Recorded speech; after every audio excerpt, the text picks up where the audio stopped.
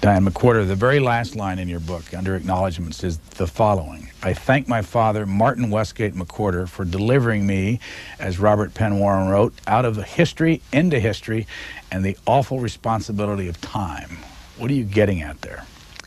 Well, if you can figure out what that quote means, let me know, because I've been pondering it for years. It's the last line from All the King's Men, and which was sort of an inspiration for this book, because as you recall, in that book, the main character is able to tie his own history to characters that he thought had nothing to do with him when he was growing up as this child of privilege. So I would say the emotional impetus for my writing this book was trying to figure out my father, and in trying to figure out his personal history, I was able to figure out real history. Why did you want to do that? Well, he was a really interesting figure, to say the least. He was a downwardly mobile, kind of renegade son of a civically prominent family in Birmingham, and he just didn't make sense to me. He was sort of this vigilante spirit among the country clubbers, and I wanted to find out why he had turned out the way he did. Is he alive today? He is. Has he read your book? I think, the last I heard, he was still reading it, and he's really proud of me. So what does he think of what you tried to do, and what's his reaction to the way you characterized him? I think he feels that it was honest and true, and I think one of the reasons he's taken it so well is that we always had a very strong bond, and it's not, even though I reveal some perhaps painful or embarrassing things about me, it was not done vindictively. It was done in an attempt to understand. Painful things about you? Or about him. What's the most painful thing you think you wrote about him? Well, actually, the thing that I was kind of most worried about was his relationship. He had a troubled relationship with his own father. His own father had been a Harvard-educated big lawyer for the power company, and I think he gave my father a fairly short shrift when he was growing up. So oddly enough, even though I revealed things about my father's bigotry, I think that was the thing I was worried about most, in a way, because I just felt that that was the original wound, in a way, that made him rebel against his past, his background. What's the first thing you can remember about Birmingham, Alabama?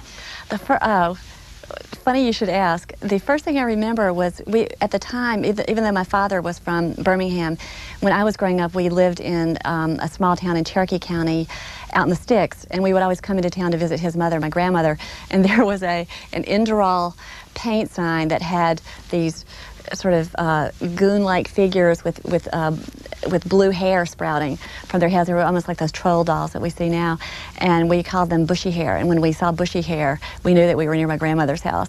That, and of course, Vulcan, the largest Iron Man in the world, who held a neon torch that shone green on days when there had been no traffic fatalities in Birmingham, and red when there had been a traffic fatality. That's what this picture is in the book. Mm-hmm.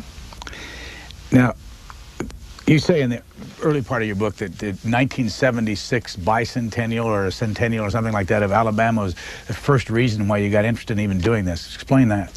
Well, I had grown up thinking that the cataclysmic events of '63, which the book is the climax of the book and the climax of the civil rights movement, had nothing to do with me. The Dr. King's demonstrations there, the fire hoses and police dogs, the church bombing. I was growing up over the mountain, away from all that, and just felt totally alienated from that. And the book that you mentioned was this, the Alabama volume in a bicentennial series on the 50 states, and it had a very brief account of the troubles in Birmingham. And I realized for the first time reading that a man named Sid Smyer had been the only white man in town. He was a businessman who would agree to let his name be used in the negotiations with Dr. King. And I screamed to my apartment in Cambridge, Massachusetts, "That's my cousin!" And it was the first time I ever realized that this had anything to do with me, and it embarked me on this journey home. Here's a picture of him. Who was he? Or who is he? Still alive? He's not alive. He was senile by the time I started doing my research, but I knew his son and grandson quite well. He was a businessman who had I ended up realizing he was the protagonist of the book because he sort of touched every quarter of the book. He started out as one of the big segregationist architects of the Dixiecrat secession from the Democratic Party in 1948, when the South seceded from the party. It was this big. It was compared to the original secession. It was so important. He was the sponsor and partial bankroller of one of the most rabid racist demagogues, a man named Ace Carter, who then came to fame as Forrest Carter, the author of a best-selling The Education of Little Tree. And finally, he became the friend of the Civil Rights Movement. And he went through some strange process of faith and redemption that I never quite understood either, but he switched sides and ultimately did the right thing. The 16th Street Baptist Church bombing. This is recorded several weeks before it's aired, but last night on the radio I heard, in the middle of reading this book, it's still an issue from 1963. What's going on there? Well, it took a long time to bring any case because, for several reasons. One is that the evidence is just really weak. The arch perpetrator of the crime, Dynamite Bob Chambliss, was convicted by the state of Alabama in 1977, but since then, the 4 other suspects, chief suspects in the crime, they never could build enough evidence on them. Nobody involved in the case has ever talked about it, so we may never know what really happened leading up to that explosion. Also, the investigation initially was very compromised. Birmingham was the Johannesburg of America at the time. It was the most segregated city in America. The Birmingham police was in cahoots with the Klan. They had a long tradition of collaboration, and even some of the members of the Clavern who perpetrated the bombing had been under the protection of the police, so that investigation was flawed, as well as the FBI's initial investigation. What happened on that day? What was the exact date? Do you remember it? Oh, sure. It was September 15th, 1963, and the schools of Birmingham had just been desegregated over the previous couple of weeks. So, who was president? Kennedy was president, and George Wallace was governor. And Wallace had called out the state troopers to try to block the young school children from entering the schools in Birmingham, and had, I believe, really given a signal to the segregationists that they could go ahead and do what was necessary to stop the desegregation of the schools. What had happened was that President Kennedy had introduced federal legislation to outlaw segregation as a result of the big demonstrations there with the police dogs and fire hoses that spring. So the Klan realized that their franchise was running out, and they were going to do anything to stop integration from coming about, and they ended up bombing the church to do that. What was the Klan? What was the Klan? The Klan was a very interesting terrorist arm of the establishment for a very long time, and it has started out in the 20s in earnest as the sort of, oddly enough, the liberal arm of the Democratic Party. It was sort of this insurgent, radical, populist sort of incarnation of the have-nots bids for power over the previous couple of decades. That explains how Hugo Black, the great civil libertarian Supreme Court justice, had his political career launched by the Klan, because he was part of this insurgent arm of the party. So Hugo, of course, becomes an avid New Dealer and Supreme Court justice, and in the meantime, the Klan becomes the terrorist arm of the anti-New Dealers. They are to fight the Union, to tar it with racism or tar it with that it's trying to promote social equality among the workers. And then finally, by the the industrialists of Birmingham, the heavy manufacturing industrialists who own the city, had encouraged this, because the last thing they wanted was a strong organized labor. So they encouraged this terrorism to disrupt labor. And then finally, in the late 50s, the terrorists become bad for business, because the economy's changing. It's moving away from heavy manufacturing towards service. And the industrialists, the business community, starts disavowing the Klan, but it's too late. They've let this force loose in the community, and they can't call it back. And then that leads up to the church bombing. In 1963, how many people lived in Birmingham? I think in the city proper there are about 250,000. What was the racial mix? About 40% black. I don't know whether you say it or not, but I think you do. It's the most segregated city in the world. That's what it was called the Johannesburg of America, and Dr. King called it the most segregated city in America. Well, how would that be, though? What were the things that the blacks and whites that were exceptional in Alabama? They had segregated parking lots, and as one of the sources in my book said, why would they have to segregate the cars? They can't have sex, so because that's kind of what it all boiled down to. And why was it so strong there? Did you learn that in your study? Oh yeah, because it went back to this industrial base. There was a very strong economic motive to enforce segregation rigidly, to foment racial strife, to keep what it boiled down to was keeping the labor force divided, so that they could keep wages down.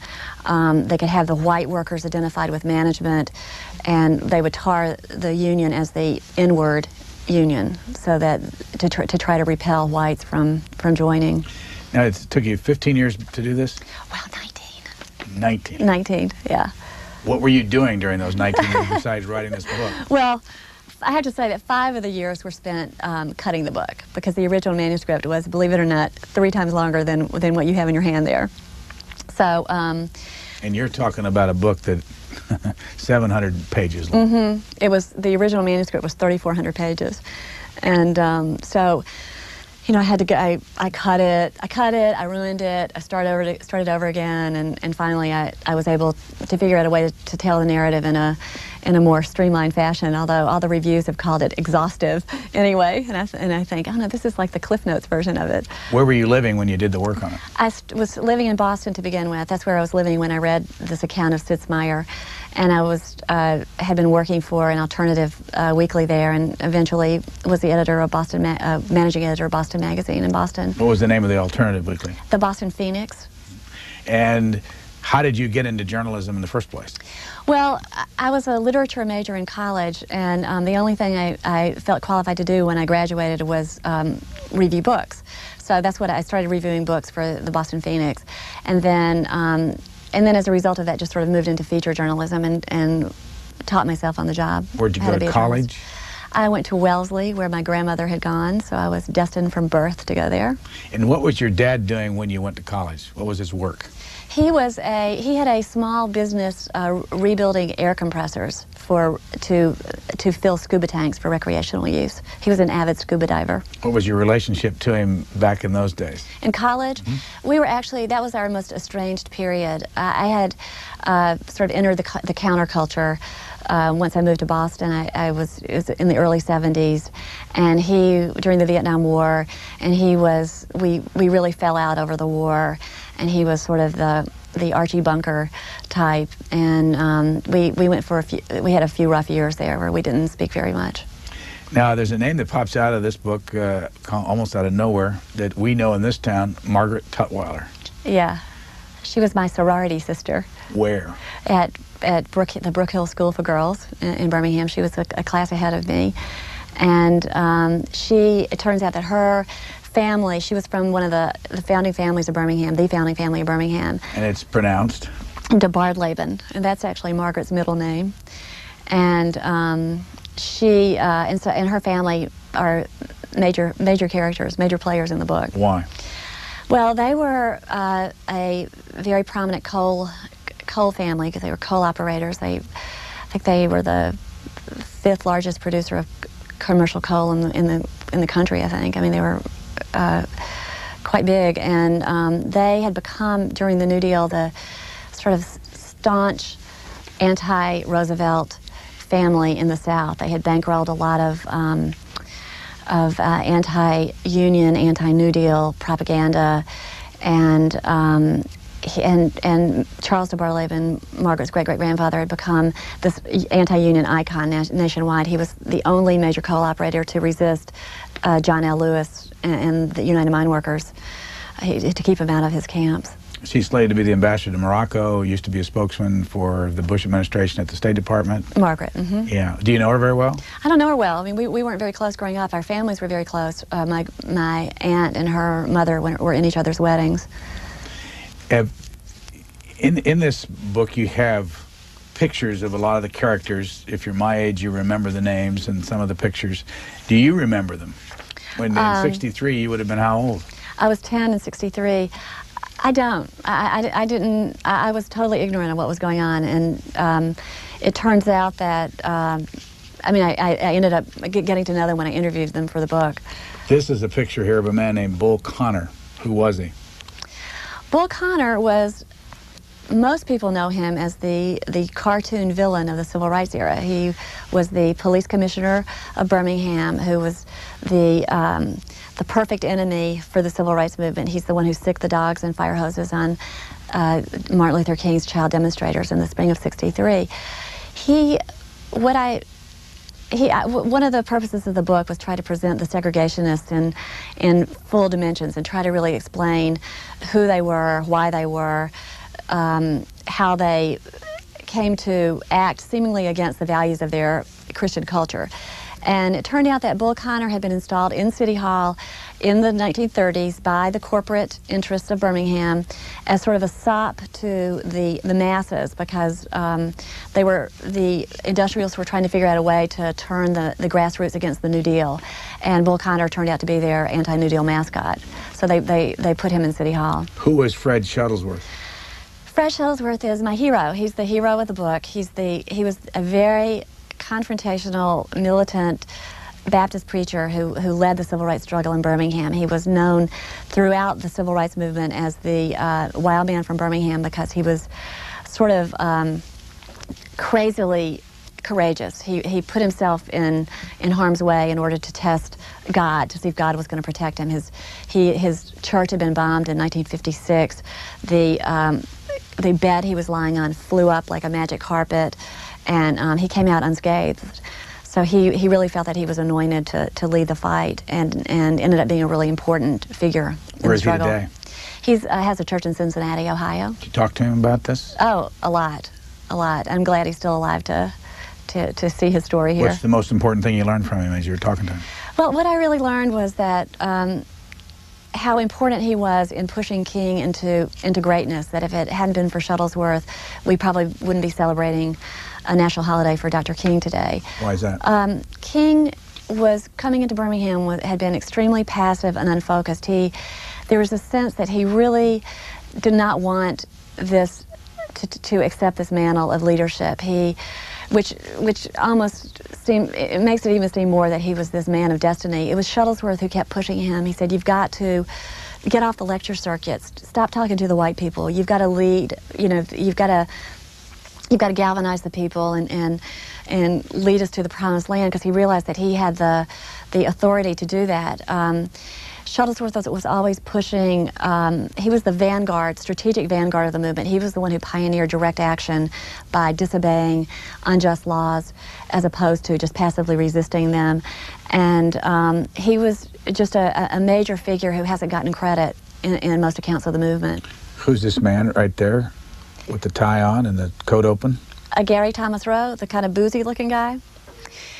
That was the reason that the FBI's investigation of the church bombing was flawed. This was the FBI's chief informant inside the most violent clavern in America, the Eastview 13 clavern based in Birmingham. Let me stop you to ask you about what's a clavern. A clavern is like a club, one of the small groups of Klansmen. It's sort of a subset of the state Klan. And Eastview 13's all through your book. What is that? Eastview 13 is the name of this very violent clavern Klan club based in Birmingham. Did you talk to anybody for the book that had been a member of that clan? Oh yeah. Clavern. Oh yeah. Anybody that? How about your family? Were they members? Well, my hands went clammy when I was reading these FBI informants reports, and I came across a man named Loyal McWhorter, and my last name, and I thought, wow, my father, that just sounds just like a name he would make up, because it was kind of mythical and romantic and everything. And so there were a few, I had some tough weeks thinking that might have been my father, but it turned out there was a real loyal McWhorter, and he was probably a country cousin of mine. But I ended up talking to his brother, and Loyal was murdered by his girlfriend while lying in bed, and he, I guess, was such a bad person that the girlfriend got off. Did you ever ask your father point blank, were you a member of the Klan? Oh yeah, absolutely. He never gave me a straight answer. I know he wasn't a member of the Klan, but he never told me what he was doing on those nights when he was out at his, quote, civil rights meetings fighting the civil rights movement. I never quite, there's a verbatim transcript of my interview with him in the epilogue, trying to pin him down, and he just would never quite tell me. Why? I don't know. I think maybe one of the sort of touching things he said to me was that he said, "I'm afraid I didn't do all the things you may have thought I did," as if I was hoping that he had done the worst. And he almost apologized that, that he wasn't going to offer up any big punchline or something. And it was sort of touching but kind of frighteningly grandiose that he would have claimed false credit or blame for some of this Klan criminal activity that he really hadn't participated in. Your transcript in the epilogue starts with, "You knew Chambliss," I said, meaning you. "I knew them all," he said. "You knew Gary Thomas Rowe," you questioned him. "I knew them all. So who bombed the church?" you asked. He gave me a half-lidded look and trotted out the old chestnut. "It was the janitor." That's not the only time I saw that in the book. Right. You read it. I'm impressed. You passed the pop quiz. It was the janitor. So what's that? Why would they always give that answer? There was a lot of people thought that blacks had bombed their own church in order to get publicity for the movement. That was just a very popular theory among thinking people as well as the sort of nutcases. So the janitor had been called in for questioning by the FBI, and because of that, and I'm not sure whether he was a suspect in their minds or not, but he was questioned by them. So as a result of that, there was this popular theory came down that the janitor had done it. You spent a lot of time in the book telling the story of the bombing itself. Mm-hmm. As you've gone around and talked to people, how many people remember it? The adults remember it. One of the reasons I wrote the book was because I didn't remember it. I don't remember when I found out about it. It was almost as if I'd always known, but President Kennedy was assassinated 2 months later, and of course I remember everything about that. So I know it wasn't just that I was too young for it to register, and I really wondered why it was that something that had happened a couple of miles from my house had not registered on my consciousness at all. Is the church there today? It is.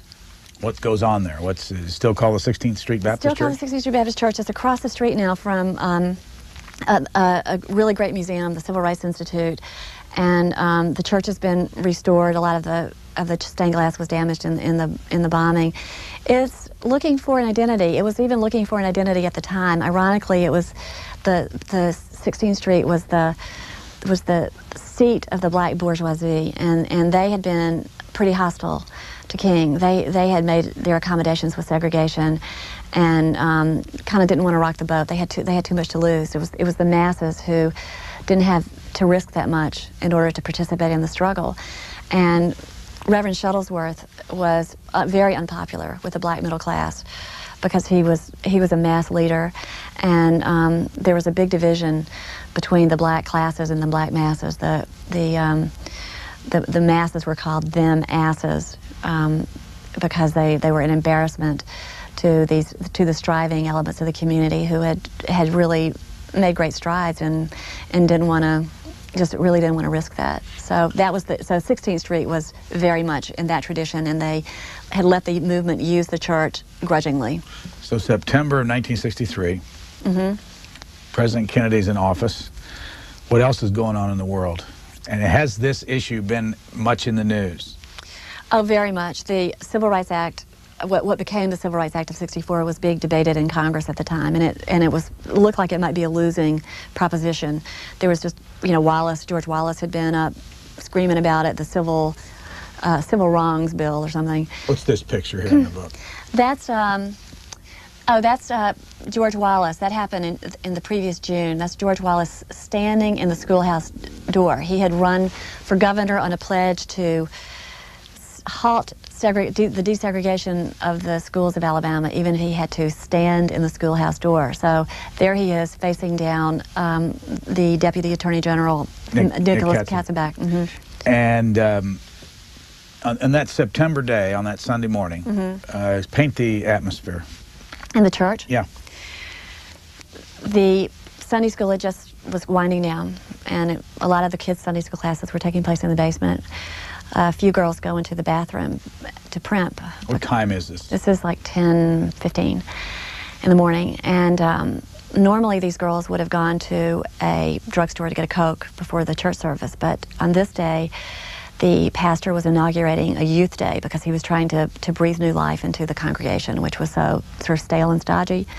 So the girls, 3 of the girls were wearing white for their roles as ushers for this youth day, and they were going to be singing in the choir and everything. Denise McNair, Carol Robertson, Addie Mae Collins, and Cynthia Wesley. And they were primping because they wanted to look really nice. They were combing their hair in the mirror, and another one of their Sunday school classmates came into the bathroom and said something like, they need to get back to Sunday school class because those who don't obey the Lord live only half as long. And at 10:22, this bundle of dynamite that had been against the east wall of the church exploded, and it blew out a man-sized hole in the wall of the bathroom, blew the clothes off the girls, stacked them like cordwood under debris, and killed them all. One had been decapitated. Did you talk to any of the fathers and mothers? Mm-hmm. And you tell some stories that they can remember. I mean, tell the stories about going to the morgue and finding the. Well, in one case, and most of that was actually from FBI documents, interviews with witnesses on the scene, because the families have a hard time talking about it. I mean, Spike Lee did his movie about it, and they were willing to talk about it, but called Four Little Girls, about the church bombing. The pastor, when they came upon the girls, he didn't recognize them because he thought they looked like women in their 40s, and he couldn't figure out who they could be because he knew that there had just been kids downstairs. So the owner of a dry cleaner across the street from the church came up, and he looked at the foot of one of the girls, and he said, "Lord, that's Denise," and it was his 11-year-old granddaughter, Denise McNair. And that's Denise, yeah. And so that was the first time the pastor realized that these were children. And I think it was the father of Denise Wesley, of Cynthia Wesley, also recognized her shoe sticking out from the sheet in this makeshift morgue at the hospital. So those were the clothes had been their sort of last thought on earth, and that was what ended up being blown off them in one case, but identifying them. What happened in the aftermath of that? Of the church? Well, the area was sealed off. The white people were more worried about rioting blacks, it seemed, than they were about the victims. The only thing that I was able to find out about I found out from my mother's date book that I had been in a civic production of The Music Man, the musical, and my rehearsal that night was canceled because we were afraid that the black people would be out abroad in the streets hurting white people. So as it turned out, it was 2 more black children who were killed that day, one by a police bullet and one by 2 white teenagers who happened to ride by this paper boy and shot him off the handlebars of his bike. So it was a really tense situation. Martin Luther King came back to town. President Kennedy's emissaries came back to try to keep the peace, and there were high-level meetings at the White House that night to try to figure out how to deal with the situation, whether troops should be sent in, or just how to keep a lid on things. What have you found out about J. Edgar Hoover and all this? J. Edgar Hoover was a pretty bad guy, and he was part of it, I think, stemmed from the fact that he was the totally bureaucratic creature, and it seemed like as if his main goal in life was to protect his bureau from any kind of criticism. So whenever they would come under criticism from somebody, he would try to find a scapegoat, and as it happened in several instances, that scapegoat was Martin Luther King. So he had gone off on this vendetta against him that was so it was so ugly compared with the fact that this Klan informant, Gary Thomas Rowe, whose picture you showed earlier, was being shielded by his bureau, and because they were afraid of that his cover would be blown, they shielded the criminal activity he participated in and his Klan brothers from prosecution for various crimes. So the combination of going after King and then protecting the Klan is one of the ugliest chapters in the history of the Justice Department. Well, what did the FBI do after the bombing? The FBI did, they called out a manhunt that they were comparing to Dillinger to try to find them, and they did quite a thorough job, except that because they were afraid that Gary Thomas Rowe might have been involved, they told him to stay away from the scene for a week because they didn't want him to show up in somebody else's investigative files. When they were showing pictures of suspects to witnesses, they did not show Rowe's picture or a picture of his car. So they were concerned that he might have been involved because he had been involved in other terrorist actions that the Klan had carried out. I concluded that he probably wasn't involved in the church bombing. I'm not sure whether he knew about it or not, but I don't think he took part in it. Years later, I read an account about how there was a secret FBI investigation. I mean, years later, from '63, that people went to them and they and this thing has been going on all these years.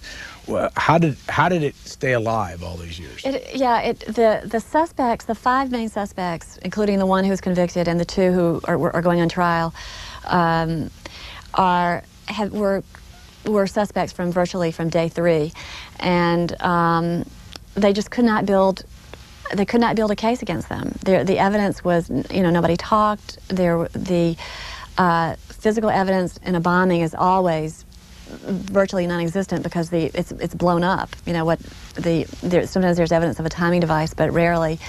And the investigation went through fallow periods, and then some, eager police chief or attorney general would reactivate it, and then come up against the same problem, which was lack of evidence. And it happens that these 2 suspects, one on trial probably as this airs, and one going on trial if they deem him mentally competent. Most of the evidence against them is self-incriminating statements they make to third parties. There's really no new evidence about the crime itself. In the epilogue of your book, again, you talk a lot about your dad. Where's your dad live now? He lives outside Birmingham, and he's virtually retired. And is your mom alive? Now he's not married to her any longer. Correct. You said that he's had different ways that he's lived his life. You talk about it. Does he live in a trailer now? He doesn't live in a trailer now. He did. One of the most humiliating moments of my youth was when I found out that my father was thinking about moving us to a trailer. Now I was going to this private girls' school that my grandmother had founded, and was this sort of star student and doing everything right, and then my father is thinking about moving us to a trailer, and I just remember thinking, I can never live this down. We didn't move to a trailer, but eventually in the 1970s, he lived in a trailer for a while, got it out of his system, didn't stay too long. Why did he want to do that? I mean, what was the motive? I think it was, he grew up in this big house on a hill, big mansion, as my daughters call it, and I think he wanted to get as far away from there as he could, and a trailer seemed to fit the bill. When you were growing up, how did he talk about blacks, or both your mother and father, about blacks in the home, and how long were they married when you were growing up? They divorced when I was out of college, so they were together during my entire childhood. We were taught, polite children were taught, you never use the N-word. I mean, it just was not a nice thing to say. My father did use the N-word, and I think that was, I think I sort of rejected his politics almost on class grounds before I did on moral grounds, because I just found this so offensive that for our social class to use this word. This is what sort of lower class whites used. I found out much later that, guess what, the grown-ups did use that word, just as they swore, you know, but they didn't do it around us.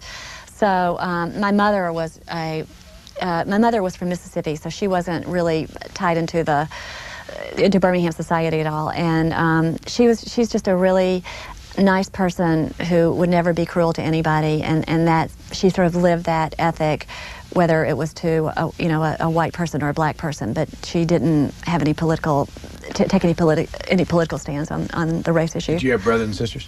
I had 2 brothers. Where are they today? One's in Birmingham, and I think he was thinking about changing his name when my book came out, but I think they're all happy now, and it's not as big a bombshell as they feared. And my younger brother's in Macon, Georgia. What were they afraid of? I think they were just afraid of the reaction, and that it was going to be so hostile that they might suffer some reprisals. Hostile for what reasons? Because I name names in the book, and it's a pretty unforgiving look at a lot of people that we know. As it turns out, most of the really bad people from the book are dead. I've gotten some sort of a sad reaction from the namesake sons of some of the people who are named in the book who are really upset about it. And my uncle has been dissing me in the paper there, because he And is this your uncle? Is it Hobart? I can't remember. Yeah. What's his story? He was the guy who carried on the family name, and he's a very prominent lawyer in town, and sort of a country club wit and everything. And I think, and he still is very much part of the community, and very visible part of the community. So he. What do you think of him? He's very close. I'm very close to him. He was sort of a surrogate father to me, and so I was a little hurt when he told the Birmingham News that he said Diane has written an effective, largely fictional book. So did they ask him what he thought was fictional? No, they didn't, as a matter of fact, and I was a little upset with the Birmingham News about that too. Was he a Klansman? Oh no! Oh no! He would never. That would be totally beyond the pale for somebody like him. So what doesn't he like about it? I mean, is that you talk about the Mountain Brook Club, yeah, and the Birmingham Country Club. Explain what that's all about. Well, the book opens on the day of the church bombing at the Mountain Brook Club, which was sort of the sanctum sanctorum of the Birmingham elite, and that's what my family was a member of. Not my father, but my grandfather had been one of the charter members, and my uncle is one of the mainstays of the club. So I think that he was really upset about what I said about the club. That's what he was really upset about. Where is the club? It's in this beautiful piney valley in Mountain Brook, which is this suburb that was called Over the Mountain, because there's this kind of barrier between the gritty city and this beautiful suburb. It's really one of the most beautiful places in the world. And the club was just this bucolic, plantation-style place where the big mules went, that's what the big industrialists were called, and just had their cocktails. And so what was wrong with that? For me? Yeah. I loved it there. What's wrong with it now, though? I mean, what do you? Oh, I don't know why he was so offended about what I wrote about it. I think I said that the Mountain Brook Club members sort of disdained the Birmingham Country Club members, and I said that it was the difference between the two clubs was the difference between Kiwanis, which ran the city, and Rotary, which owned it. And I don't know what problem he has with that, but it seems to be true to me. But you did describe the fact that the clubs had black waiters. Mm-hmm. What was their relationship with the members, and what happened in the Mountain Brook Club the day of the bombing?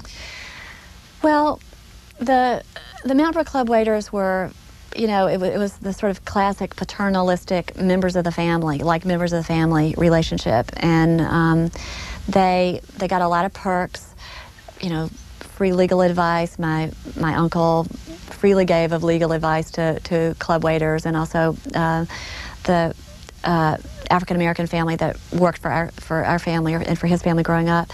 So it was sort of it was the classic genteel relationship that enabled segregationists to feel okay about it, because they had genuine relationships with black people, and also they had relationships that were civil and kind. So that was a way that they were able to overlook the systematic brutality of the system itself. So if you went to the Mountain Brook Club today, what would you see compared to what you would see in 1963? Well, you know, I went there when I was down there, and people couldn't believe that I showed my face in there, but I did. You would see... How long did you stay, by the way? Oh, I stayed for a few hours, but it was a bingo night, which meant there were a lot of young families there, so they were either people who didn't know me or wouldn't have cared about the book. But the waiters were glad to see me. Did you do this after or before you wrote the book? Well, I would go back there usually every time I went home while I was writing the book. But no, when the book came out and I was on my book tour down there, I went down there to pay a visit. And did they all know who you were? I mean, the waiters know who you were? Did you talk to them? Some of the old-time waiters did, yeah. Oh, yeah, I interviewed a number of the waiters. And so, yeah, they recognized me. And so what was the reaction when you went to Birmingham and had your book in hand and went to the bookstores? And how much of a tour did you do there? I did an extensive tour, and I went on a lot of sort of right-wing radio talk shows, too. Right-wing? And the reaction has just been fascinating. I would say the typical reaction is, and this sort of sums up Birmingham, is why do you want to drag that up again after 38 years? I mean, why do people care about Birmingham? The people, the white people in Birmingham just haven't quite gotten that this was the most important place and the most important story in American history, perhaps. And so finally, I came up with an answer, which was, would you question why people would want to read about Gettysburg? They would say no. And I go, well, this is the Gettysburg of the Second Civil War. This was the turning point battle. And I think finally, you know, people are beginning to accept that it's just not going to go away. That this is history that was made here, and that people are always going to be interested in it.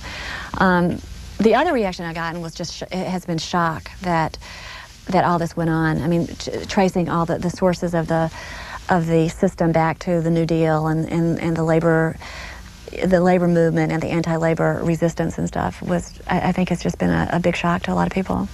In the acknowledgments, you say, my family, Richard Rosen and Lucy and Isabel McWhorter Rosen, were my boon companions on this journey and made my life complete. My in-laws and big supporters, Saul and Carrie Rosen. Your husband, what's he do? He is a writer of mystery novels and nonfiction, and has also worked in television.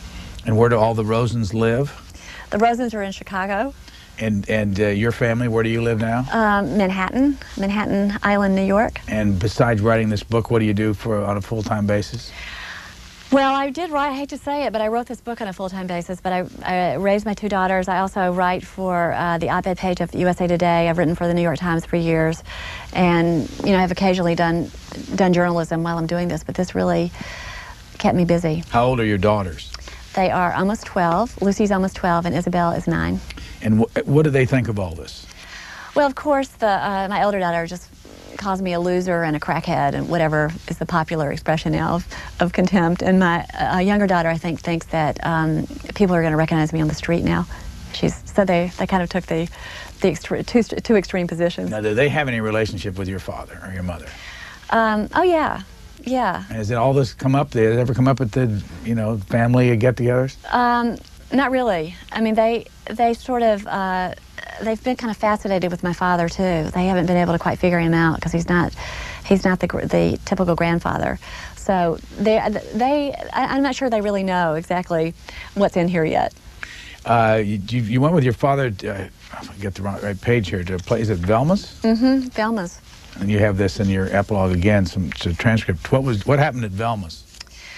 Well, Velma's was the beer joint that my father would repair to after work for many years. And so in the course of doing research, I found that one of the benefits of doing research with him was that I really reestablished a relationship with him, because I had this sort of ulterior reason to expose myself to stuff about him that may have once been painful. So I accompanied him to his beer joint, Velma's, and just listened to the guys talk about, use the N-word and talk about, Yankees and, you know, the same old stuff.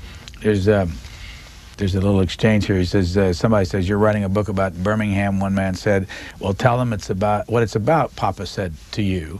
It's mostly about 1963, you said. And then your father said it's about the nigger movement. And what did you do when he said that? Probably, you mean did I correct him or anything? Yeah, when you go back there and he talks that way, do you correct him? I did for a long time. I did during my 20s. I spent my 20s trying to change him. And then I guess I spent my 30s and some of my 40s trying to understand him. So I kind of retired from, by then I had definitely retired from the role of trying to reform him. I just decided it wasn't my job or my mission. In the next paragraph, you say, for the next hour at Velma's, I was treated to comments like, quote, you know, as far as I'm concerned, you can take all the niggers and put them all in a boat and ship them all back to Africa. And you know what? You can send all the Jews right after them. Now, I think niggers are all right. I think everybody should own 1 or 2 or 3 of them. Now, people in that beer joint said that to you. What did they were talking to each other, and you know, they were just kind of. Did they know that you were writing a book? Oh yeah. And I think I may have been even taking notes while they were writing. I think that was one of the ways I was able to be present in that I knew that I was not part of it really. Can you figure out why people want to talk that way today? These people were people who are socioeconomically marginal, and they socioeconomically marginal. They were on the edge. On the edge, and this is what makes them feel good, and that's why the Klansmen were the sort of dregs of the society, because they were the most threatened by integration, because their jobs might they might lose jobs to black people if they weren't systematically discriminated against, and also because it was their way of feeling important, that they were better than somebody. I think it's called the narcissism of small differences. You know, that the closer you are together, the more you make of these tiny differences. Now, you say that your family has a connection to a man named Robert Welch. Oh, yeah. Robert Welch was the founder of the John Birch Society, and he, as it turned out, was my grandfather's roommate at Harvard Law School, and he introduced my grandfather and my grandmother to each other. What is the John Birch Society, well, the John Birch Society was this super conservative, anti-communist organization, which was supposedly an educational organization to alert people to the communist menace around the corner about to take over America. And it became sort of the respectable alternative for a lot of the segregationists in Birmingham to join after. You know, they certainly wouldn't be in the Klan, and so if they wanted to organize, they would often be part of the John Birch Society, because that was socially acceptable. Later on in this epilogue, you say they didn't believe in Russian domination of this United States, and they didn't believe in the hierarchy of the Union. They believed that everybody was responsible for what they did, for their own actions. I always thought that everybody's responsible for their own actions. If their actions ain't too good, they may need to do a little bit more praying. Who's saying that? That's my father, kind of trying to explain why he believed what he did and why he was part of this resistance. He now says that he had nothing against black people, and there's a lot of stuff in the book about his true relationships with black people. He spent a night in jail once on behalf of some country club waiters, because he had seen a carload of white people run a red light and hit this carload of black waiters from the country club, and he told the police what had happened, and the white kids who had hit the waiter's car, challenged them to a fight. They had a fight, and it was my father and uncle who went to jail for them. So he did have, you know, a complicated relationship with blacks, and he had real intimacy with some black people, but and he would always say now that it was because of, he thought they were the civil rights movement was under the influence of communists. That's why he felt like he had to get involved. Any change in Birmingham between '63 and 2001? Oh, I mean, you just can't conceive of what it was like in '63. Yeah, I mean, the change has been just incredible, and to me, one of the great lessons of this is that, you know, people always said that even if you can't legislate hearts and minds, people are people, human nature is human nature, and you can't just get rid of this system overnight. And guess what? They did. They got rid of it overnight, and it was amazingly peaceful. And that's not to say that Birmingham is not still a segregated society. It's not, but it's... Is the Mountain Brook Club, by the way, integrated?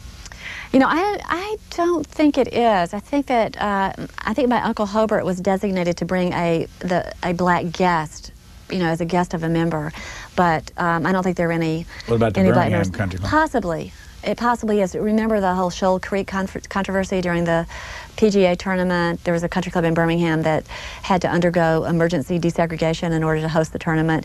That sort of put the country clubs on the spot, and got a lot of them scrambling for a qualified black member. One of the early, I think this is a photograph, one of the early photographs you talk about is this one right here. Can you tell us what that's about? Yeah, that was the sort of classic movement picture of the Birmingham demonstrations. That was a police dog attacking a teenager named Walter Gadsden, and it was that photograph that President Kennedy saw, and he said it made him sick, and sort of galvanized it just galvanized the country behind this legislation to abolish segregation. I compare it to Uncle Tom's Cabin because it told the big truth about segregation, but there were a lot of little misleading details in it. For example, Walter Gadsden was not a demonstrator. He was playing hooky and was just sort of, you know, one of the bystanders. He wasn't participating in the movement. You also resurfaced someone in this book that we don't hear much from anymore, and it's this picture right here, a man named Chuck Morgan. Who was he? Who is he? Where is he? Chuck was he's one of the heroes of the book. He was a young Turk lawyer in Birmingham, and some people in Washington may remember him as he was the head of the ACLU for a while. He was a sort of flamboyant lawyer. He actually went from doing civil rights law to the other side. He started representing establishment firms, but he... when did he do that, by the way? Clients, in the 80s. Where does he live now? He lives in Florida. He's retired. He was a very flamboyant, liberal guy who his claim to fame in Birmingham, about which he ended up writing a book, was that after the church was bombed, he gave a speech to something called the Young Men's Business Club, in which he blamed the entire community for the crime, and he was essentially run out of town, as my father put it. He and my father were close friends growing up. Did you talk to him for this book? Oh yeah, many times.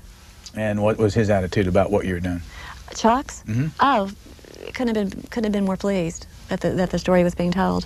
You have a story, and it's just one of those things, incidents that happened back during those days, it may still happen today, about Tom King, who ran for mayor, and the photograph. Oh yeah.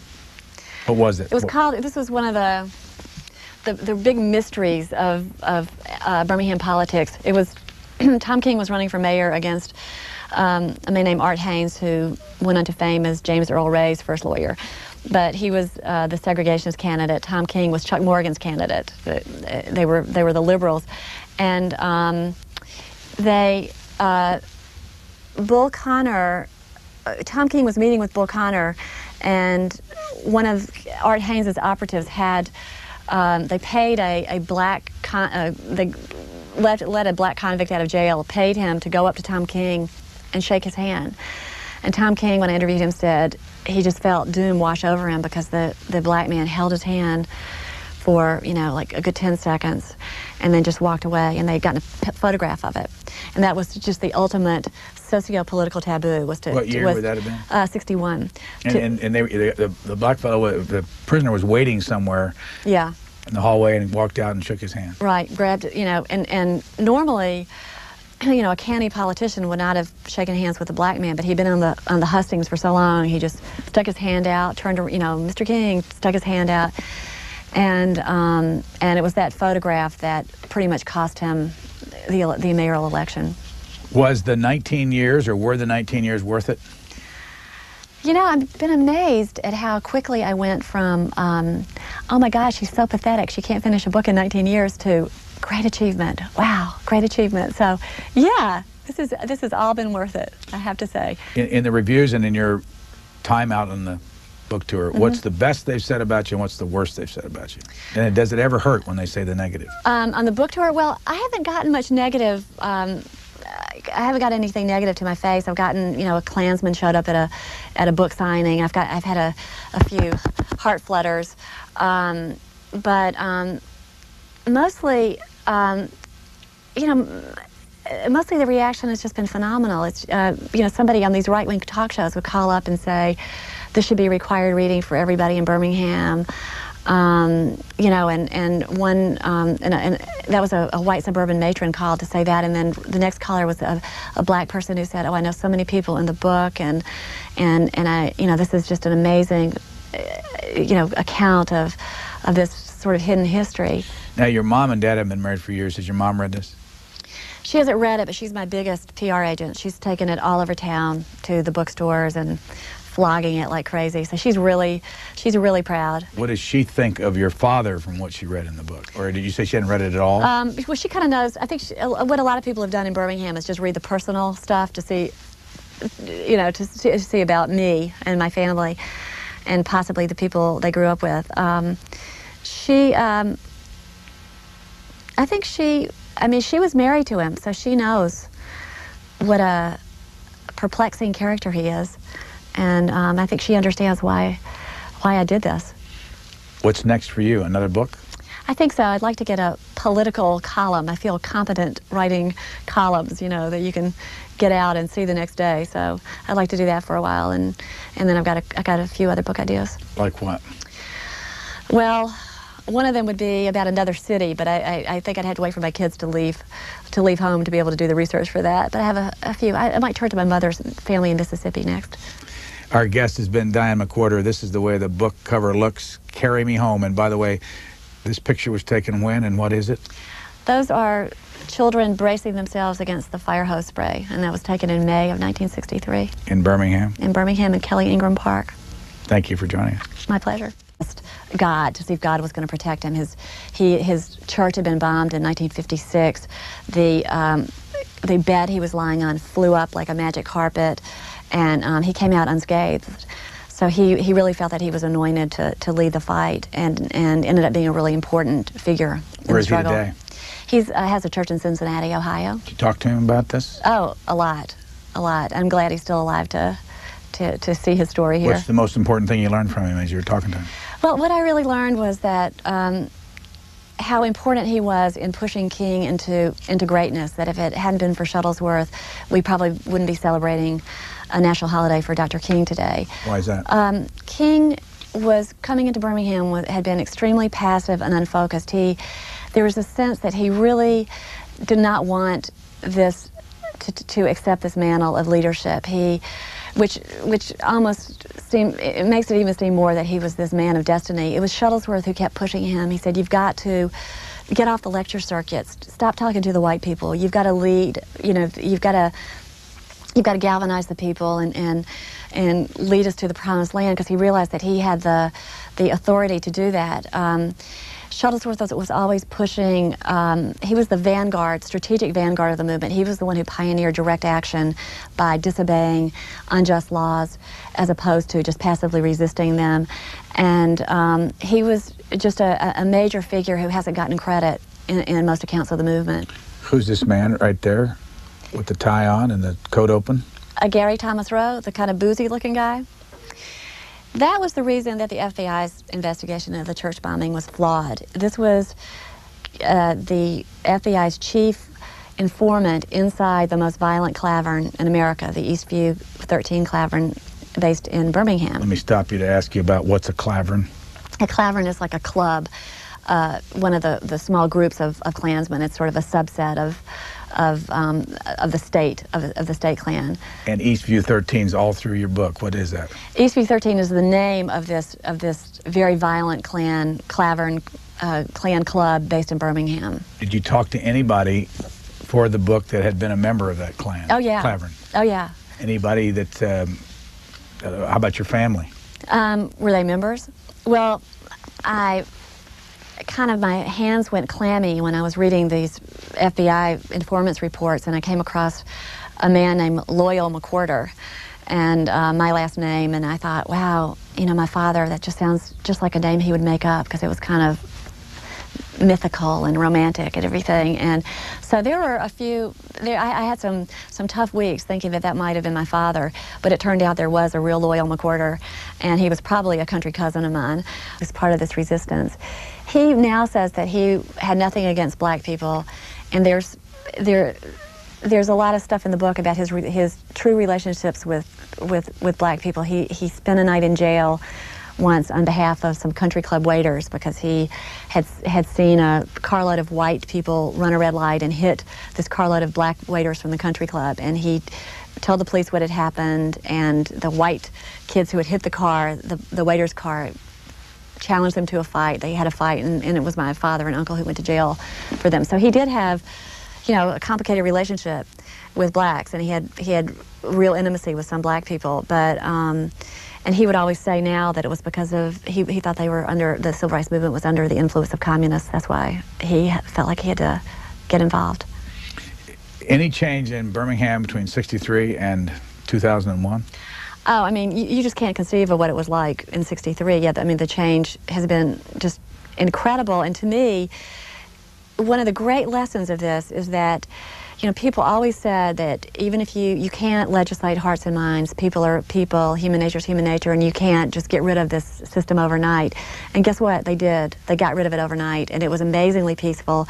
And that's not to say that Birmingham is not still a segregated society. It's not, but it's... Is the Mountain Brook Club, by the way, integrated?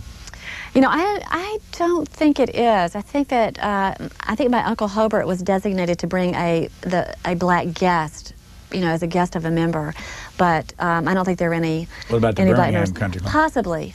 It possibly is. Remember the whole Shoal Creek controversy during the PGA tournament? There was a country club in Birmingham that had to undergo emergency desegregation in order to host the tournament. That sort of put the country clubs on the spot, and got a lot of them scrambling for a qualified black member. One of the early, I think this is a photograph, one of the early photographs you talk about is this one right here. Can you tell us what that's about? Yeah, that was the sort of classic movement picture of the Birmingham demonstrations. That was a police dog attacking a teenager named Walter Gadsden, and it was that it was that photograph that President Kennedy saw, and he said it made him sick, and sort of galvanized it just galvanized the country behind this legislation to abolish segregation. I compare it to Uncle Tom's Cabin because it told the big truth about segregation, but there were a lot of little misleading details in it. For example, Walter Gadsden was not a demonstrator. He was playing hooky and was just sort of, you know, one of the bystanders. He wasn't participating in the movement. You also resurfaced someone in this book that we don't hear much from anymore, and it's this picture right here, a man named Chuck Morgan. Who was he? Who is he? Where is he? Chuck was the other one of the, I think it was the father of Denise Wesley. I mean, of Cynthia Wesley. Also recognized her shoe sticking out from the sheet in this makeshift morgue at the hospital. So those were the clothes had been their sort of last thought on earth, and that was what ended up being blown off them in one case, but identifying them. What happened in the aftermath of that? Of the church? Well, the area was sealed off. The white people were more worried about rioting blacks, it seemed, than they were about the victims. The only thing that I was able to find out about I found out from my mother's date book that I had been in a civic production of The Music Man, the musical, and my rehearsal that night was canceled because we were afraid that the black people would be out abroad in the streets hurting white people. So as it turned out, it was 2 more black children who were killed that day, one by a police bullet and one by 2 white teenagers who happened to ride by this paper boy and shot him off the handlebars of his bike. So it was a really tense situation. Martin Luther King came back to town. President Kennedy's emissaries came back to try to keep the peace, and there were high-level meetings at the White House that night to try to figure out how to deal with the situation, whether troops should be sent in, or or just how to keep a lid on things. What have you found out about J. Edgar Hoover and all this? J. Edgar Hoover was a pretty bad guy. And he was, part of it, I think, stemmed from the fact that he was the totally bureaucratic creature, and it seemed like as if his main goal in life was to protect his bureau from any kind of criticism. So whenever they would come under criticism from somebody, he would try to find a scapegoat, and as it happened in several instances, that scapegoat was Martin Luther King. So he had gone off on this vendetta against him that was so it was so ugly compared with the fact that this Klan informant, Gary Thomas Rowe, whose picture you showed earlier, was being shielded by his bureau, and because they were afraid of that his cover would be blown, they shielded the criminal activity he participated in and his Klan brothers from prosecution for various crimes. So the combination of going after King and then protecting the Klan is one of the ugliest chapters in the history of the Justice Department. Well, what did the FBI do after the bombing? The FBI did, they called out a manhunt that they were comparing to Dillinger to try to find them, and they did quite a thorough job, except that because they were afraid that Gary Thomas Rowe might have been involved, it was that photograph that President Kennedy saw, and he said it made him sick, and sort of galvanized it just galvanized the country behind this legislation to abolish segregation. I compare it to Uncle Tom's Cabin because it told the big truth about segregation, but there were a lot of little misleading details in it. For example, Walter Gaston was not a demonstrator.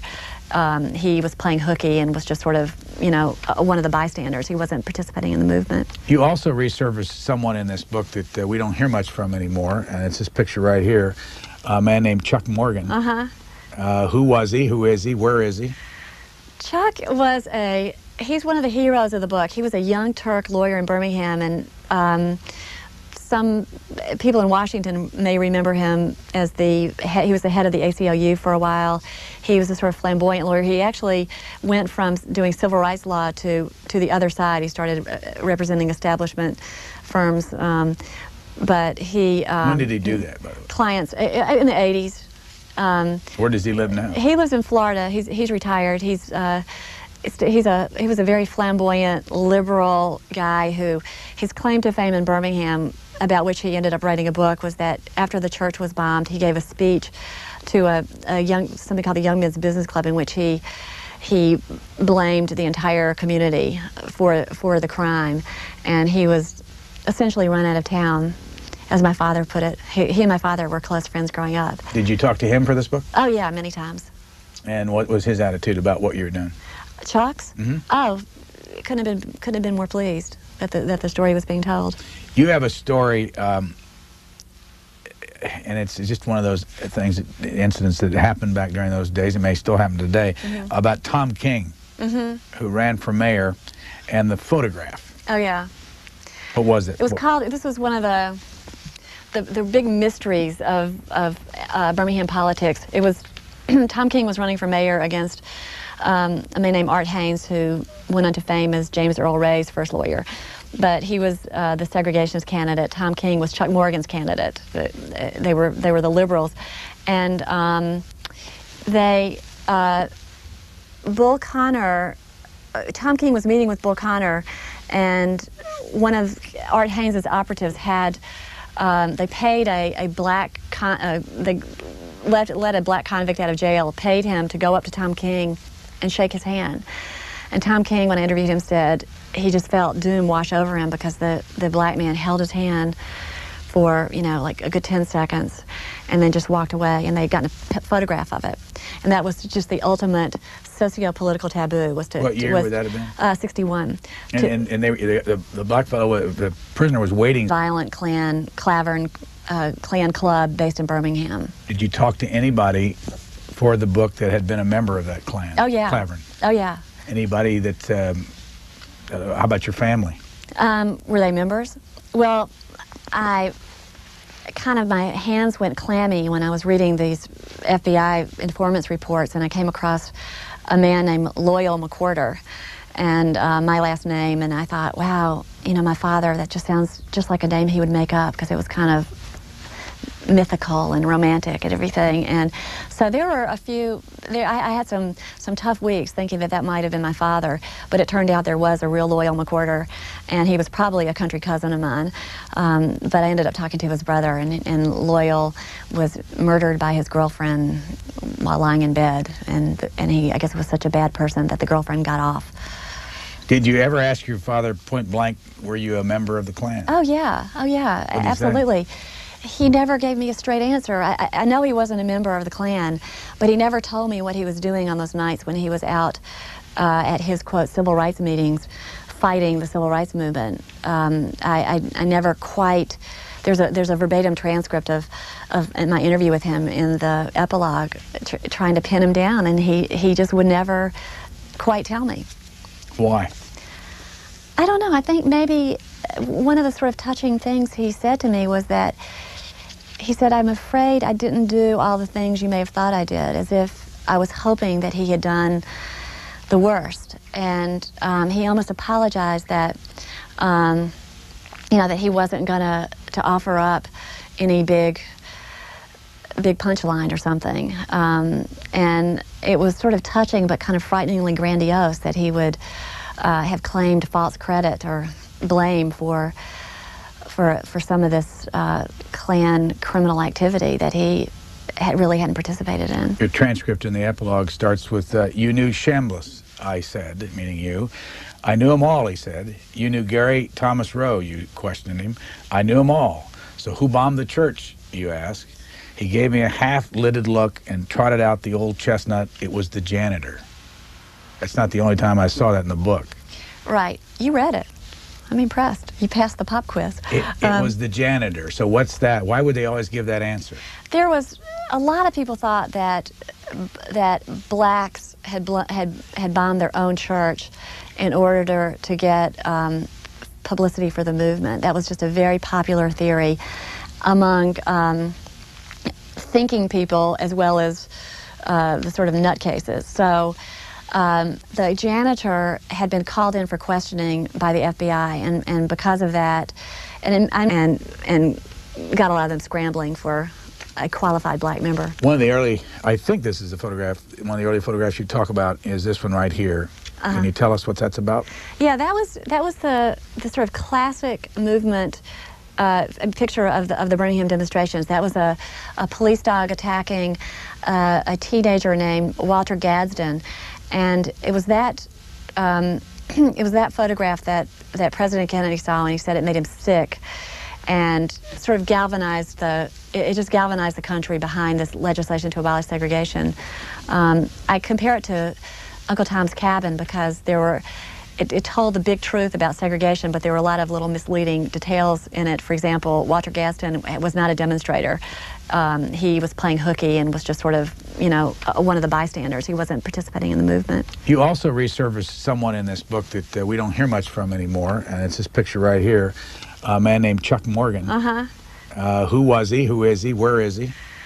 Chuck was he's one of the heroes of the book. He was a young Turk lawyer in Birmingham, and some people in Washington may remember him as he was the head of the ACLU for a while. He was a sort of flamboyant lawyer. He actually went from doing civil rights law to the other side. He started representing establishment firms, but he... when did he do that, by the way? Clients, in the 80s. Where does he live now? He lives in Florida. He's retired. He was a very flamboyant, liberal guy who, his claim to fame in Birmingham, about which he ended up writing a book, was that after the church was bombed, he gave a speech to something called the Young Men's Business Club, in which he blamed the entire community for the crime, and he was essentially run out of town, as my father put it. He and my father were close friends growing up. Did you talk to him for this book? Oh yeah, many times. And what was his attitude about what you were doing? Chuck's? Oh, couldn't have been more pleased that the story was being told. You have a story, and it's just one of those things, incidents that happened back during those days, it may still happen today, about Tom King, who ran for mayor, and the photograph. Oh yeah. What was it? It was called, this was one of the big mysteries of Birmingham politics. It was Tom King was running for mayor against a man named Art Haynes, who went on to fame as James Earl Ray's first lawyer. But he was the segregationist candidate. Tom King was Chuck Morgan's candidate. They were the liberals, and Bull Connor. Tom King was meeting with Bull Connor, and one of Art Haynes's operatives had. They paid a black. They left. He still is very much part of the community and very visible part of the community. So he. What do you think of him? He's very close. I'm very close to him. He was sort of a surrogate father to me, and so I was a little hurt when he told the Birmingham News that he said Diane has written an effective, largely fictional book. So did they ask him what he thought was fictional? No, they didn't. As a matter of fact, and I was a little upset with the Birmingham News about that too. Was he a Klansman? Oh no! Oh no! He would never. That would be totally beyond the pale for somebody like him. So what doesn't he like about it? I mean, is that you talk about the Mountain Brook Club, yeah, and the Birmingham Country Club. Explain what that's all about.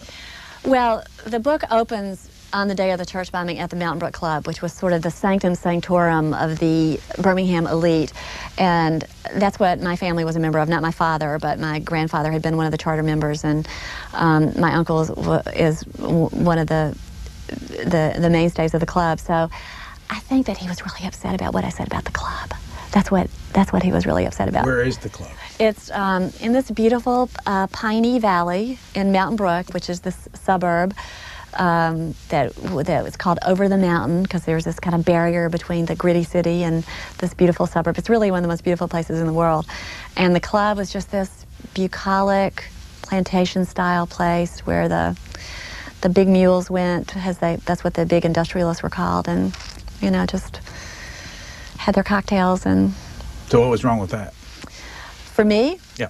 I loved it there. What's wrong with it now, though? I mean, what do you? Oh, I don't know why he was so offended about what I wrote about it. I think I said that the Mountain Brook Club members sort of disdained the Birmingham Country Club members, and I said that it was the difference between the two clubs was the difference between Kiwanis, which ran the city, and Rotary, which owned it. And I don't know what problem he has with that, but it seems to be true to me. But you did describe the fact that the clubs had black waiters. Mm-hmm.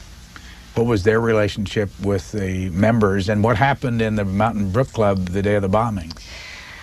Well, the Mountain Brook Club waiters were, it was the sort of classic paternalistic members of the family, like members of the family relationship, and they got a lot of perks, free legal advice. My uncle freely gave of legal advice to club waiters, and also the African-American family that worked for our family and for his family growing up. So it was sort of it was the classic genteel relationship that enabled segregationists to feel okay about it, because they had genuine relationships with black people. A big shock to a lot of people. In the acknowledgments, you say, my family, Richard Rosen and Lucy and Isabel McWhorter Rosen, were my boon companions on this journey and made my life complete. My in-laws and big supporters, Saul and Carrie Rosen. Your husband, what's he do? He is a writer of mystery novels and nonfiction, and has also worked in television. And where do all the Rosens live? The Rosens are in Chicago. And your family, where do you live now? Manhattan Island, New York. And besides writing this book, what do you do on a full-time basis? Well, I did write, I hate to say it, but I wrote this book on a full-time basis, but I raised my two daughters. I also write for the op-ed page of USA Today. I've written for the New York Times for years, and I've occasionally done journalism while I'm doing this, but this really kept me busy. How old are your daughters?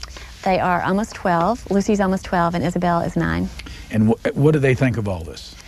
Well, of course, my older daughter just calls me a loser and a crackhead and whatever is the popular expression now of contempt. And my younger daughter, I think, thinks that people are going to recognize me on the street now. So they kind of took the two extreme positions. Now, do they have any relationship with your father or your mother? Oh, yeah. Yeah. And has all this come up? Did it ever come up at the, family get-togethers?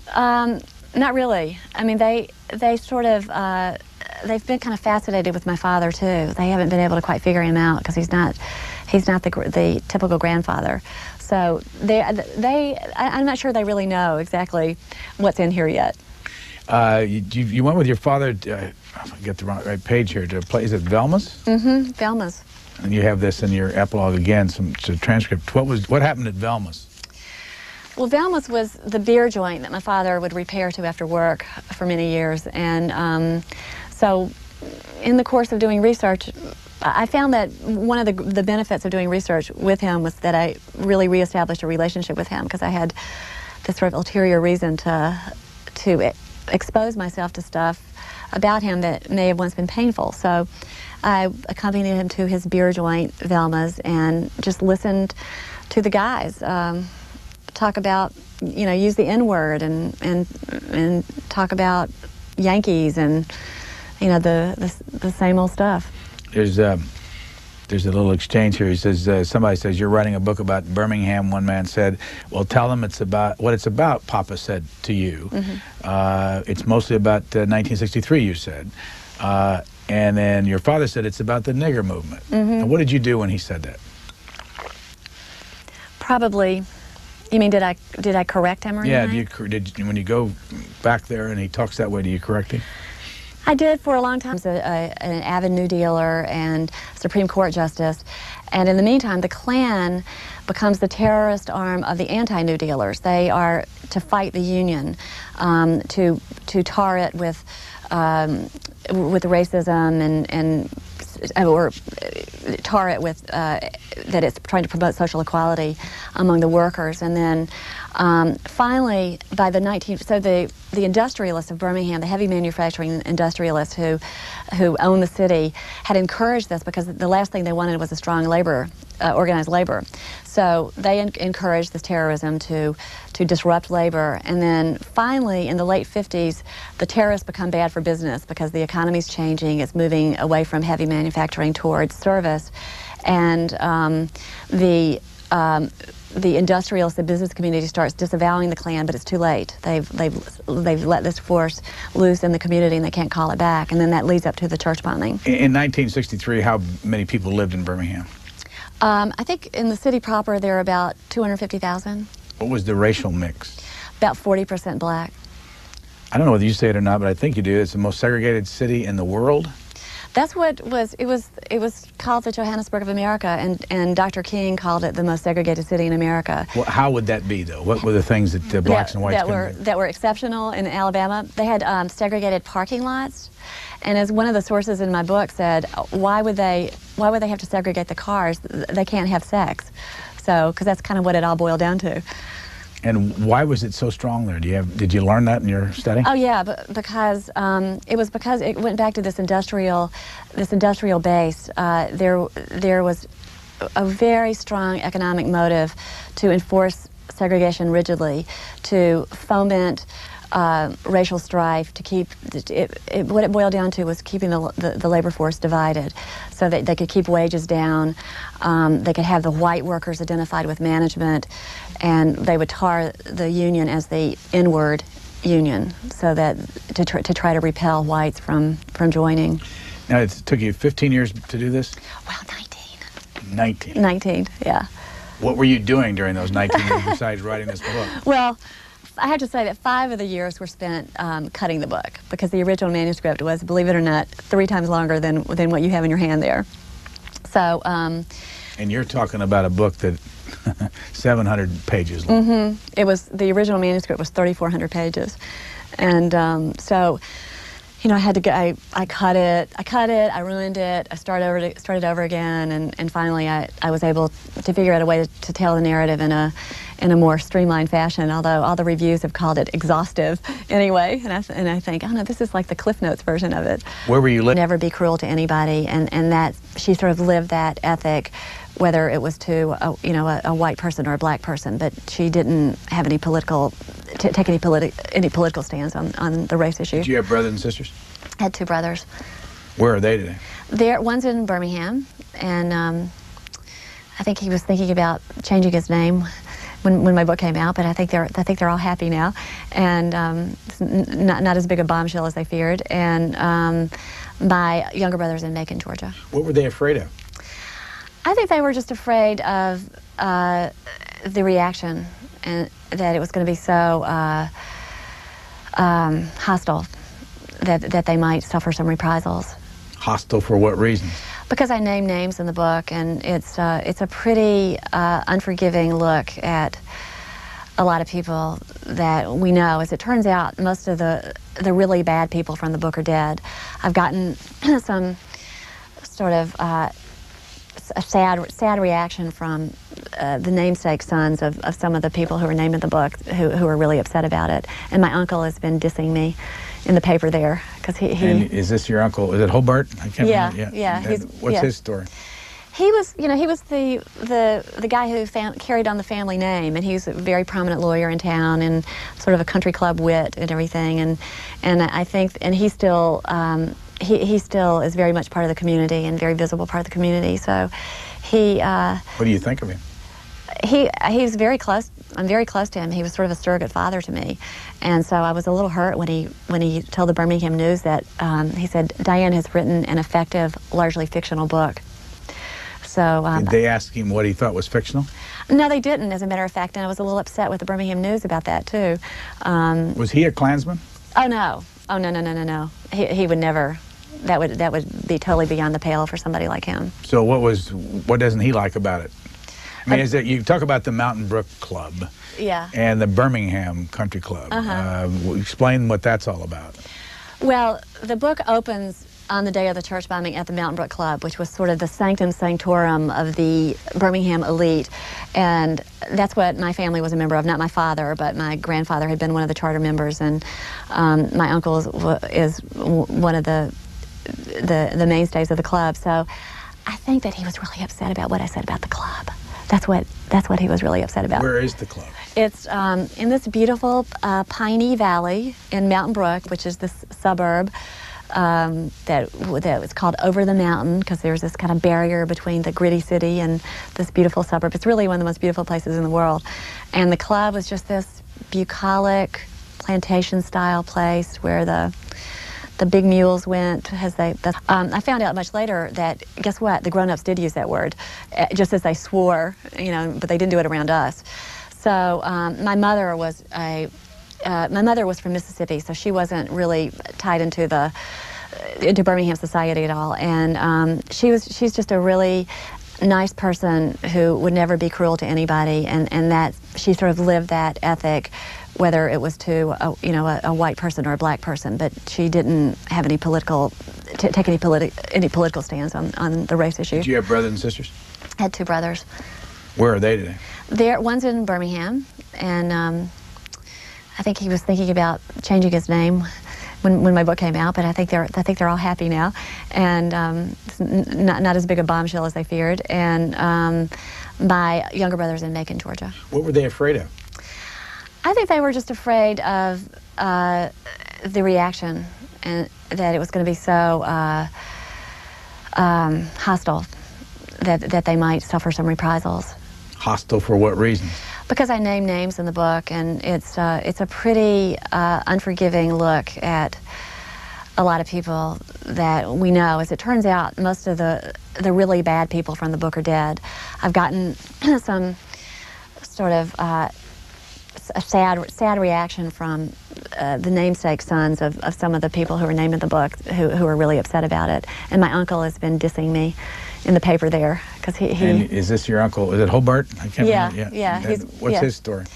He was, he was the guy who carried on the family name, and he was a very prominent lawyer in town, and sort of a country club wit and everything. And I think, and he still is very much part of the community, and very visible part of the community. So he. What do you think of him? He's very close. I'm very close to him. He was sort of a surrogate father to me, and so I was a little hurt when he told the Birmingham News that he said Diane has written an effective, largely fictional book. So did they ask him what he thought was fictional? No, they didn't. As a matter of fact, and I was a little upset with the Birmingham News about that too. Was he a Klansman? Oh no! Oh no! He would never. that would be totally beyond the pale for somebody like him. So what doesn't he like about it? I mean, is that you talk about the Mountain Brook Club, yeah, and the Birmingham Country Club. Explain what that's all about. Well, the book opens on the day of the church bombing at the Mountain Brook Club, which was sort of the sanctum sanctorum of the Birmingham elite. And that's what my family was a member of, not my father, but my grandfather had been one of the charter members, and my uncle is one of the mainstays of the club. So I think that he was really upset about what I said about the club. That's what he was really upset about. Where is the club? It's in this beautiful, Shuttlesworth was always pushing, he was the vanguard, strategic vanguard of the movement. He was the one who pioneered direct action by disobeying unjust laws as opposed to just passively resisting them. And he was just a major figure who hasn't gotten credit in most accounts of the movement. Who's this man right there with the tie on and the coat open? Gary Thomas Rowe, the kind of boozy looking guy. That was the reason that the FBI's investigation of the church bombing was flawed. This was the FBI's chief informant inside the most violent clavern in America, the Eastview 13 clavern based in Birmingham. Let me stop you to ask you about what's a clavern. A clavern is like a club, one of the small groups of Klansmen. It's sort of a subset of the state Klan. And Eastview 13 is all through your book. What is that? Eastview 13 is the name of this very violent clan club based in Birmingham. Did you talk to anybody for the book that had been a member of that clan? Oh yeah. Clavern. Oh yeah. Anybody that? How about your family? Were they members? Well, my hands went clammy when I was reading these FBI informants reports, and I came across a man named Loyal McWhorter, and my last name, and I thought, wow, my father, that just sounds just like a name he would make up, because it was kind of mythical and romantic and everything. And so there were a few, I had some tough weeks thinking that might have been my father, but it turned out there was a real Loyal McWhorter, and he was probably a country cousin of mine. But I ended up talking to his brother, and Loyal was murdered by his girlfriend while lying in bed, and he, I guess, was such a bad person that the girlfriend got off. Did you ever ask your father point blank, were you a member of the Klan? Oh yeah, absolutely. He never gave me a straight answer. I know he wasn't a member of the Klan, but he never told me what he was doing on those nights when he was out at his, quote, civil rights meetings fighting the civil rights movement. I never quite, there's a verbatim transcript of my interview with him in the epilogue, trying to pin him down, and he just would never quite tell me. Why? I don't know. I think maybe one of the sort of touching things he said to me was that he said, I'm afraid I didn't do all the things you may have thought I did, as if I was hoping that he had done the worst. And he almost apologized that, that he wasn't going to offer up any big punchline or something. And it was sort of touching but kind of frighteningly grandiose that he would have claimed false credit or blame for some of this Klan. There's a little exchange here. He says, somebody says, you're writing a book about Birmingham. One man said, well, tell them it's about what it's about, Papa said to you. It's mostly about 1963, you said. And then your father said it's about the nigger movement. And what did you do when he said that? Probably, you mean, did I correct him or anything? Yeah, when you go back there and he talks that way, do you correct him?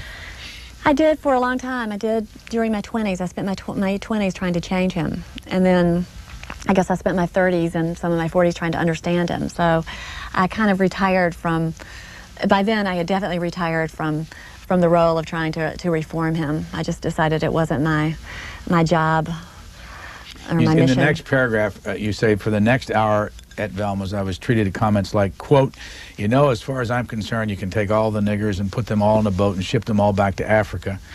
And you know what? You can send all the Jews right after them. Now, I think niggers are all right. I think everybody should own one or two or three of them. Now, people in that beer joint said that to you.